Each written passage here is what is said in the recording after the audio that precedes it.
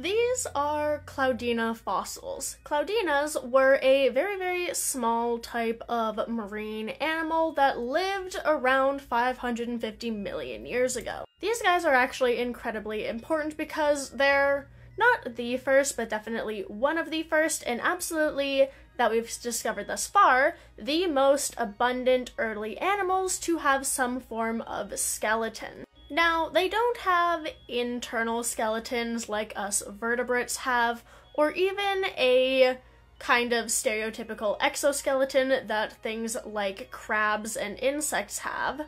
What the Cloudinia had were a bit more similar to the external shells that things like mollusks, such as clams and snails, have.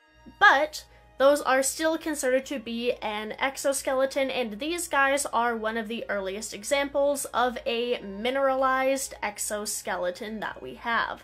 These guys varied in size, but were typically quite small, maxing out at about 15 centimeters, and they were often actually seen in association with microbial mats or stromatolites, which I've talked about a few times before, with some hypotheses being that they actually adhered themselves to the stromatolites and that's just where they lived. There's also a good amount of debate within the scientific community about what these guys actually are.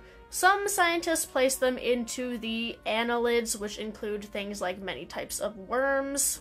Other scientists say it's more similar to cnidarians, or in the same group as jellyfish and corals. And even more people still say, no, this guy is almost definitely just its own thing. Now, the Cloudina went extinct relatively close to the start of the Cambrian, but it's thought that the evolution of the mineralized skeleton found in these guys and a few others were one of the more important features to evolve during that time and became an important player in the Cambrian explosion.